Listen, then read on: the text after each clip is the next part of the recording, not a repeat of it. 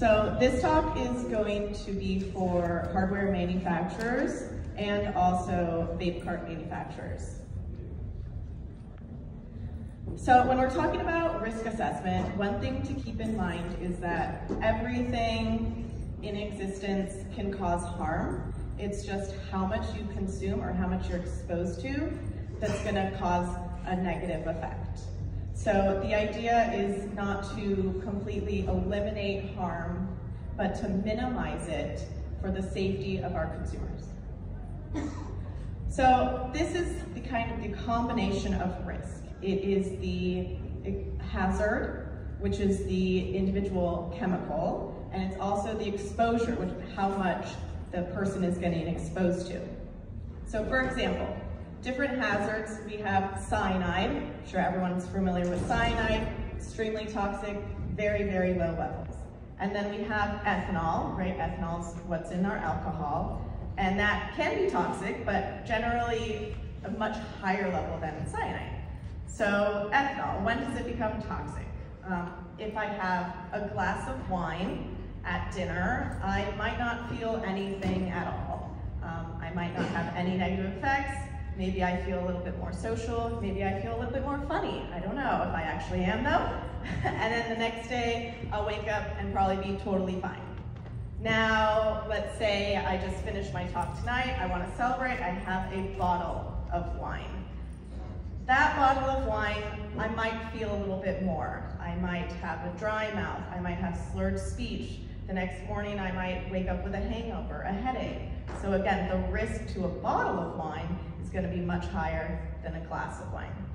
Now, what if someone gets really ambitious and tries to drink a whole barrel of wine in a night?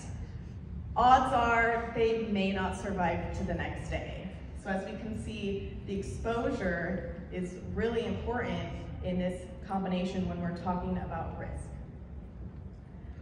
So the only way to completely eliminate the risk is to completely eliminate the exposure to the hazard. However, when we're talking about cannabis, we know that patients and consumers find really good purpose for cannabis. It helps them in many different ways. So we obviously don't want to remove the exposure of cannabis. So the idea is to lower the risk to negligible levels so consumers can enjoy these products for years to come. And another aspect of exposure that is tied to risk is how the consumer is exposed to it. And we're talking about vapes today, so I'm going to be focusing mainly on inhalation exposure.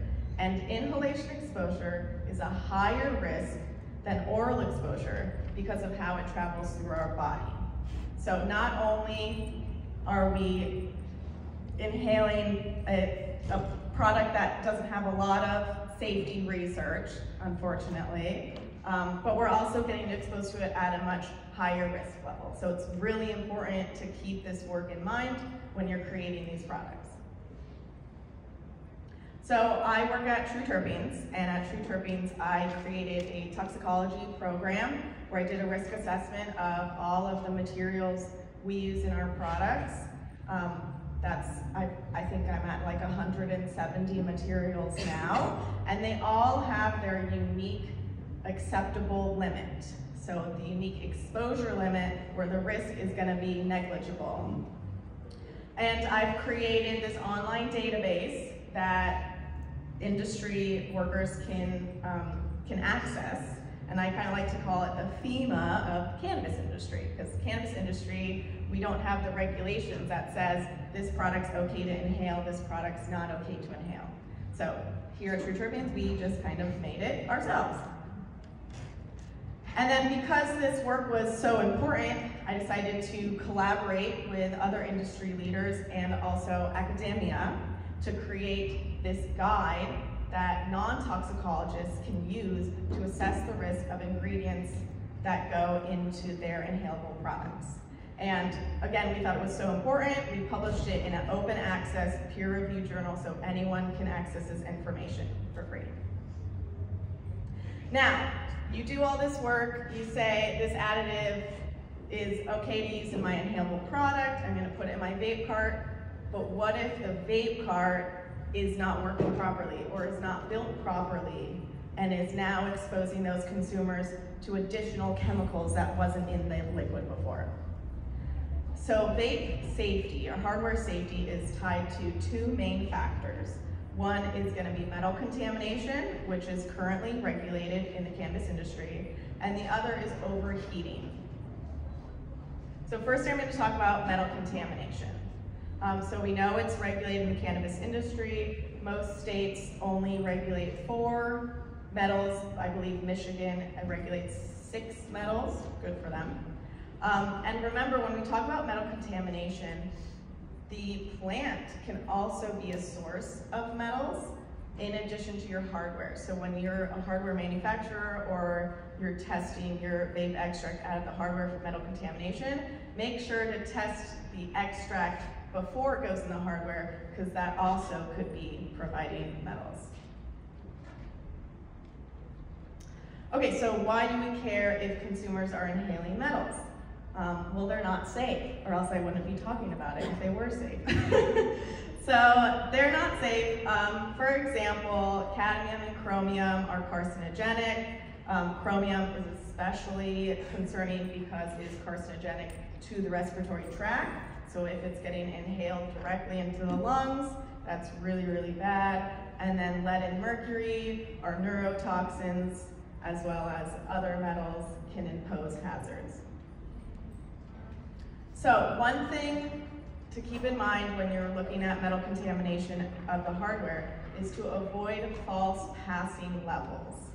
I've looked at different hardware companies. They've sent me their lab results, and I see that the LOQ, which is the limit of quantification, which is essentially the lowest level they can even see, that limit is higher than what the regulated action limit is.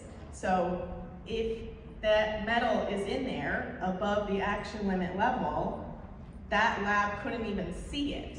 So you're getting this false positive result. So you really need to make sure to look at the LOQ levels from the lab that's doing the testing and make sure it is lower than what the regulated action limit is. Second is to test under real world use conditions. Again, I get these lab results and they have a little picture of a vape cart that they tested and the liquid inside is clear. I'm like, are you testing with water? Are you testing with propylene glycol, which is water soluble? Because that's not what cannabis oil is. Cannabis is an oil, and oils and water behave completely opposite from each other. So if it doesn't have metal extract, or it doesn't have metal leaching with water or propylene glycol, that doesn't mean it won't have metals leach with cannabinoid extract, especially if you add terpenes, which we know cannabinoid extract has terpenes naturally in it. So it's really important when you're doing these types of testing to make sure you're testing with the same extract matrix that is going to be going in the final product that consumers are going to be accessing.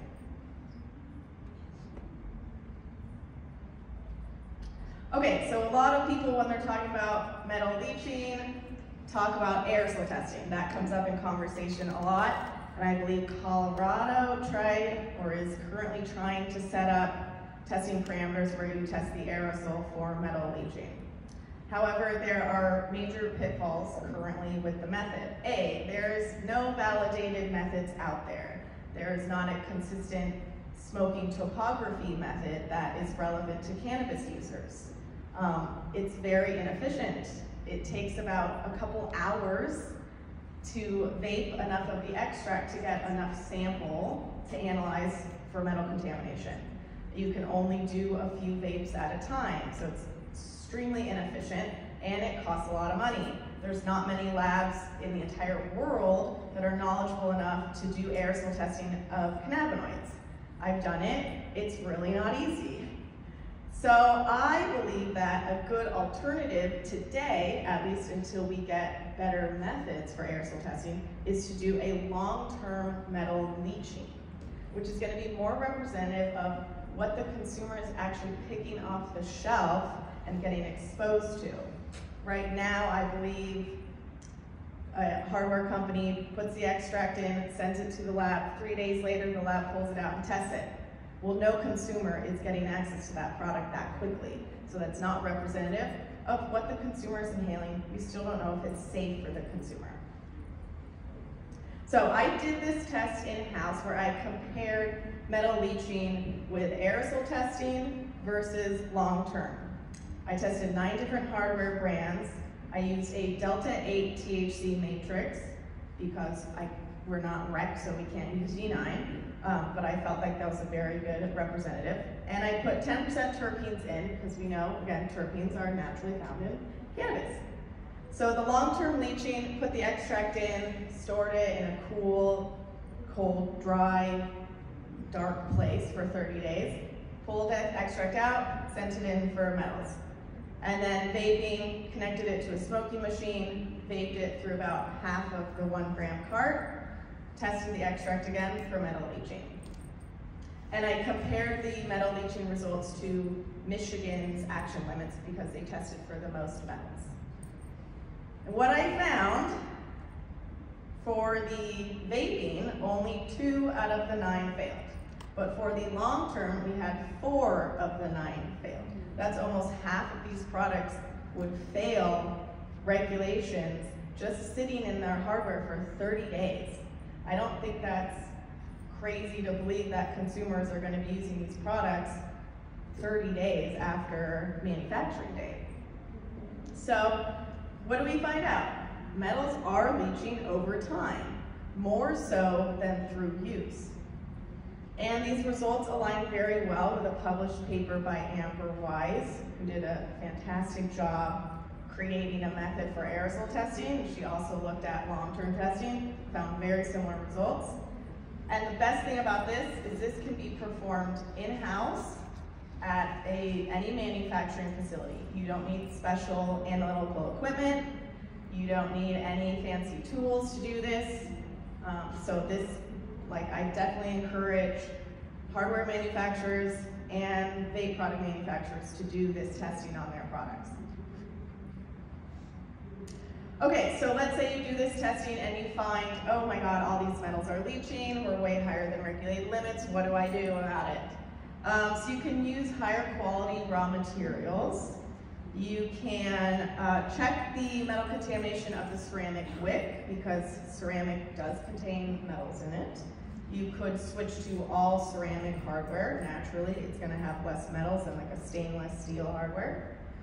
And if you are a hardware manufacturer, look into redesigning how your hardware is made. Reduce soldering joints. Solder oftentimes has tin and other hazardous metals in it, so if you can reduce how many points of soldering occur, you could lower the metals.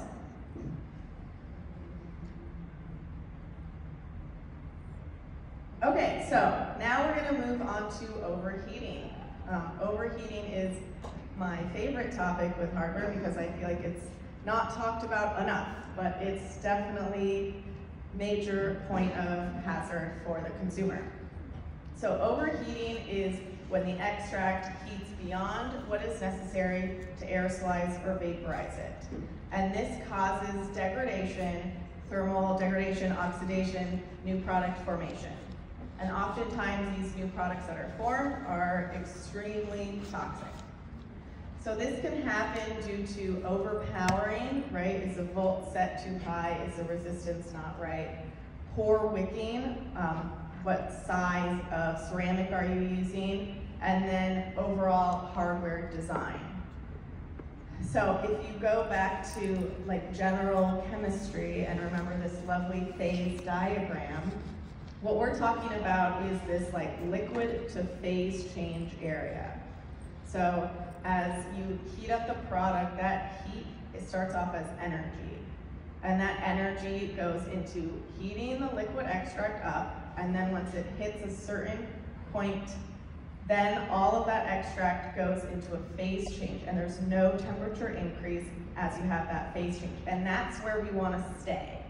However, if you no longer have extract available to vaporize, then that energy is going to turn into heat, and heat it way beyond that phase change area, and that's when you're going to get these thermal degradation products.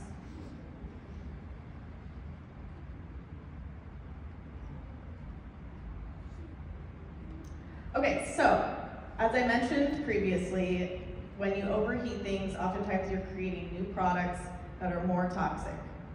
So some examples, formaldehyde. We probably all know formaldehyde. It's extremely carcinogenic. It's very, very bad. You definitely don't want to be inhaling it. Acrolein. Acrolein is also very, very toxic. It can be cardiotoxin, among other things. Benzene. Benzene is also extremely carcinogenic. Then, the list goes on. Acetaldehyde, that's very toxic. Methacrylin, et cetera, et cetera. So, you definitely don't want any consumers to be inhaling these products. In addition to the safety aspect, this can also affect the experience for the consumer. Imagine if you are burning all those high volatile, really great sweet tasting terpenes, the consumer is not going to have the same experience. It's going to have a poor taste. It may even taste burnt. The aroma is not going to be great. And in addition to that is the effects that the consumer feels. So whether you believe it or not, there is the entourage effect.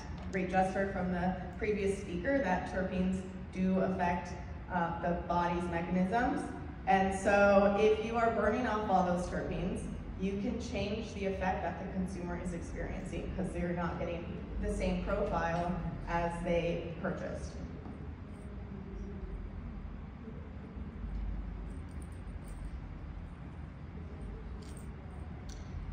So, one way to test for overheating is vaping experiments or aerosolization experiments by a smoking machine.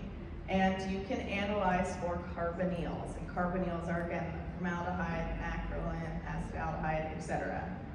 So that's the easiest way. There's methods published out there to do it. It does require special lab equipment, right? It's kind of the same aerosol testing as for metal leaching. A little bit different, but so you might have to partner with an outside lab to do this type of testing.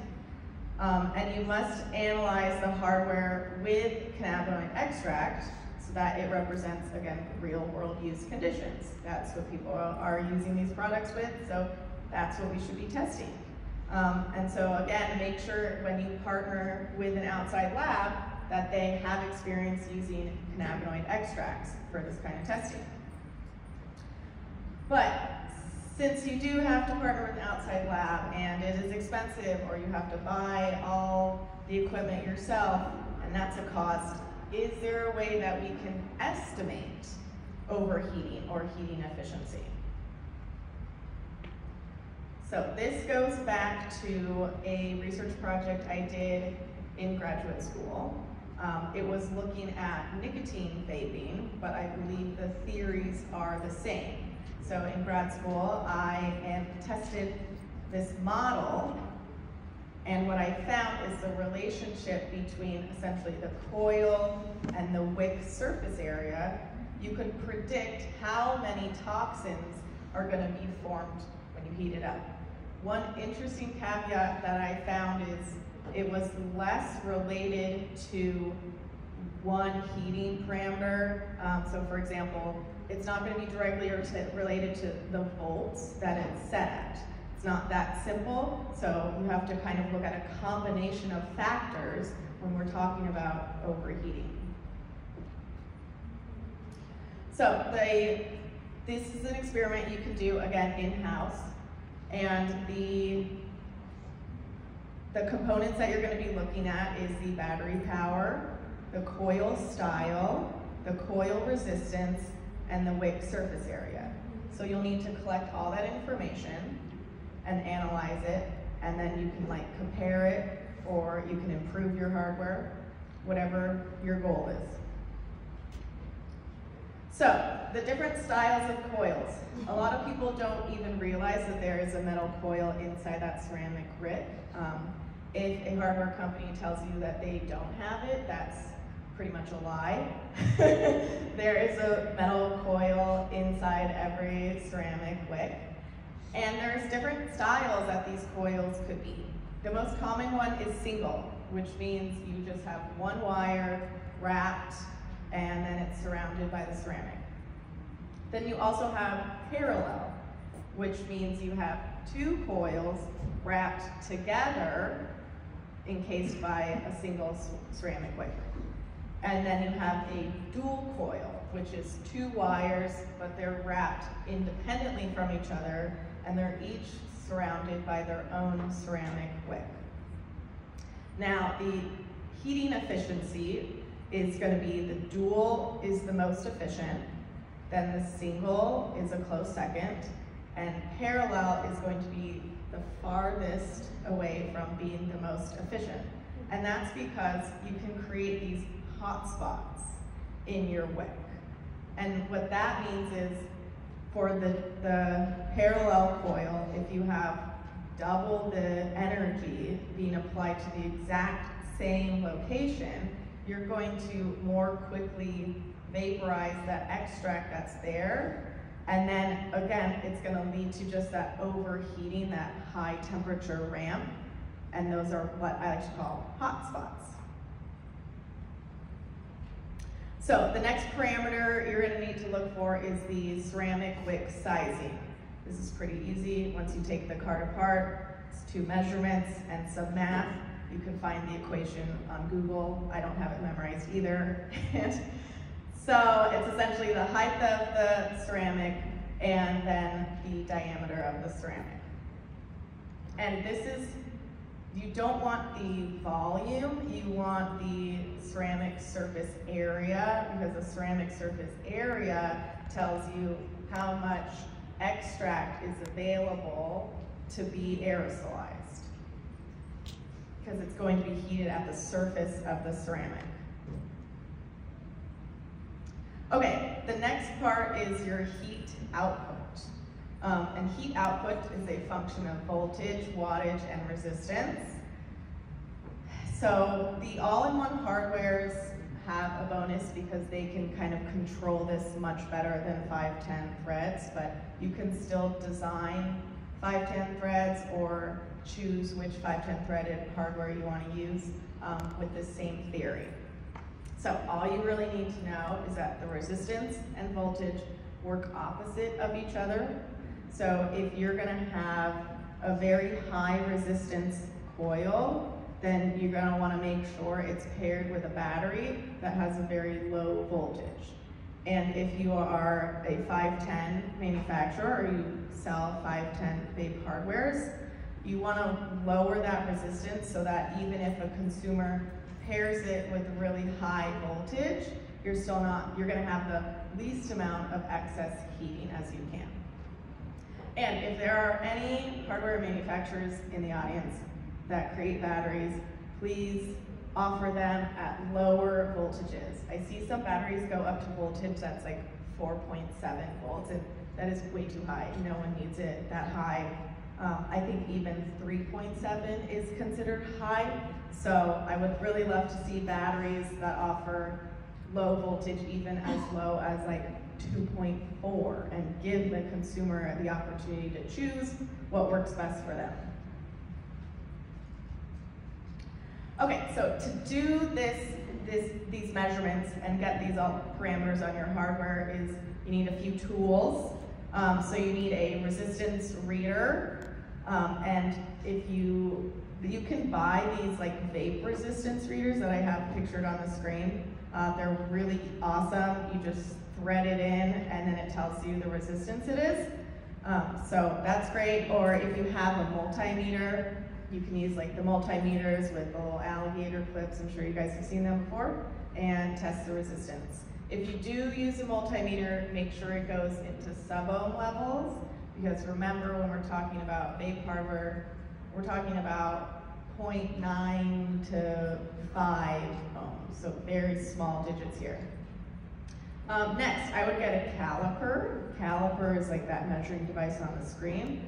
It gives you really precise measurements of really small things, and when we're working with the wick, those can be very, very tiny. You need some pliers, some tweezers, some metal cutters, maybe get a hammer in there. Be safe and also have fun. It's very fun to take these apart.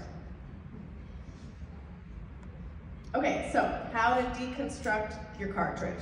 Obviously, if you are a hardware manufacturer, you might have the benefit of getting all of these pieces separately.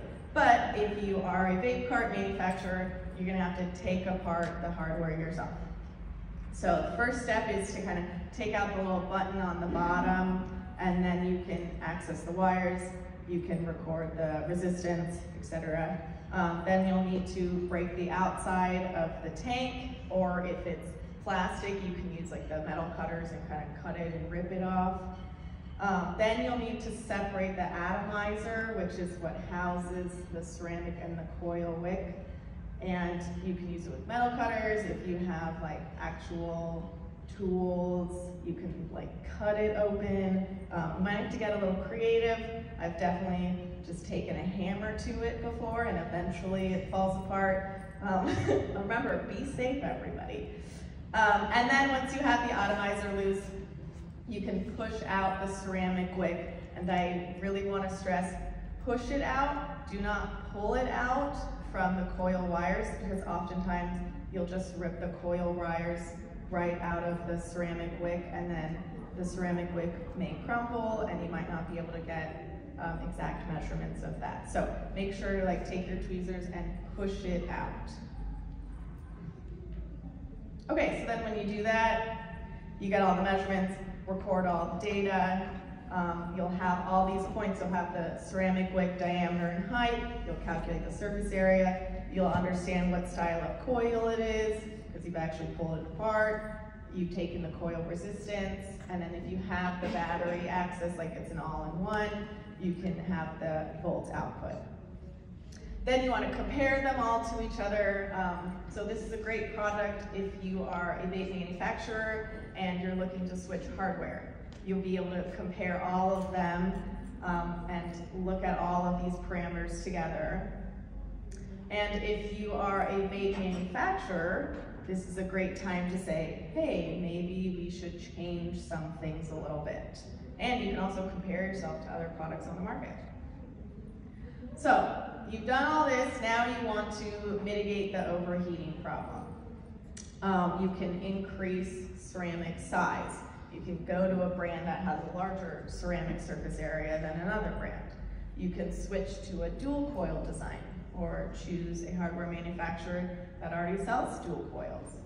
You could reduce the resistance, and you do that by getting different coil diameters or coil gauges. You can make the coil longer or shorter, that'll change the resistance. And then for all-in-ones, oh man, it's so easy, just lower that voltage. That's all you gotta do, just do it. Okay, so some research that I would love to see happen in the future. I'd love to see thermal degradation studies. Remember, those are those carbonyl smoking machine studies that compare different coil materials. And so that's, the wire coil can be made out of different metal. In the cannabis space, the most common is nichrome, but in the nicotine space, the most common is canthal, and then there's also stainless steel. So I would love to see research to see if those materials affect the degradation of the extract. I'd also love to see thermal degradation studies of larger hardware sizes. I hear all the time that people are going to 2 mil, 3 mil, 4 mil, 5 mil, like what happens to that ceramic, what happens to that coil as it's being used hundreds and hundreds of times throughout a 4 mil life cart. No one has any idea what that happens. So I'd love to see how maybe we see more or less thermal degradation products throughout the life of a cart. And then metal leaching experiment using different extract matrices. You know, the experiments I did used Delta 8, maybe metals leach more or less using Delta 9? What about a full spectrum CBD extract, etc.? There's lots of different chemistries that could be going on, and I'd love to see how that affects these safety parameters. So that's all I have for you guys today. Thank you so much.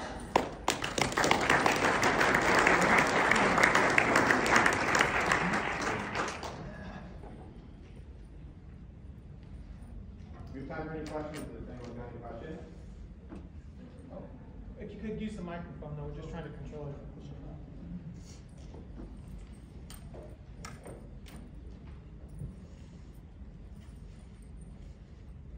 Hi, I had a question about the variable voltage batteries that are provided.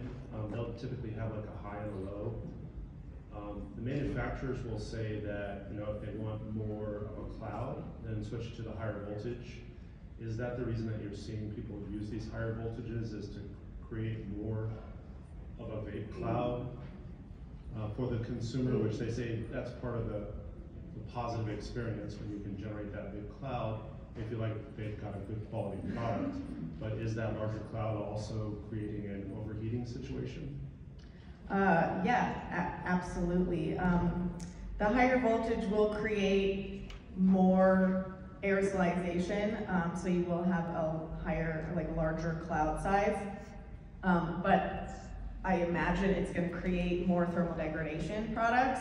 One thing that would be interesting to look into is maybe a dual coil style will provide the same cloud size, but at a lower voltage, so it's going to be safer for the consumer, because remember, the dual coil has the largest wick surface areas. There's going to be the most extract that's going to be available for vaporization. So there might be other ways to get to that same consumer experience while mitigating the risk. Have you ever considered creating like a buyer's guide for the cart manufacturers that use those parameters as ratings for what's safest and maybe what's least safe? I have not, but I think that's a really great idea, and I'd love to collaborate with someone that could help us get that out to consumers. Thank you. Hey there. I was just wondering if you had any thoughts on the possible effects of flow of the cannabinoids through the wick, and specifically in relation to burning. I know that for some vape pens have a button on the side that activate the heating, and could be in somebody's pocket and could activate, you know, erroneously whilst they're sitting down, and could sit there and presumably heat up in the pocket and could burn the cannabinoids. And I've seen the oil brown, I've seen dark brown colors in the oils, and I wondered if that was related to burning from activation at the wrong time.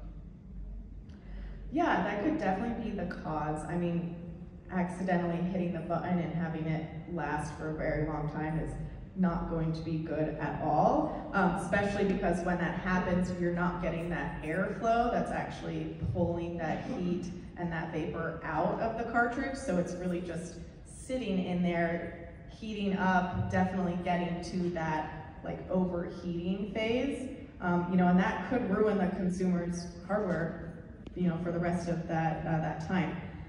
As far as the color change, that is a very complex thing, and what we've seen is that the color change doesn't always indicate a safety risk. So I would take the color change with a grain of salt. Just because it's a dark color doesn't mean you're creating toxic compounds. That's just like a natural oxidation process. A lot of products go through that. And being in a clear vape cart, you're going to be exposed to more UV light and potentially more photo-oxidation. But again, that doesn't always mean it's an unsafe product now. And just to finish up, I wonder if there's a way to build in a safety mechanism to monitor the flow. So if the button is pressed in somebody's pocket, the device knows that they're not pulling, and it would prevent burning. Yeah, I definitely think that can be done and has been done. I know that exists in the nicotine space. So I imagine there are cannabis hardware manufacturers that have built in those kinds of fail-safes. Thank you. Hi, just wondering, do you have any experience with like different materials such as rosins with a heavier lipid or fat concentration, and how they agree or disagree with different hardwares, or like any recommendations? Because I've been trialing different hardware or different concentrations of fats, but I'm looking at new hardware to look into to mesh better. Yes, we personally at True Terpenes haven't been able to look at that because we don't have a recreational license to analyze that, but we do partner with a lot of hardware brands that have done testing and created hardware specifically for rosin, and there's a few parameters that they change. The aperture hole size, they've changed that to help with the rosin. Also, you can get ceramic that has different porosity sizes.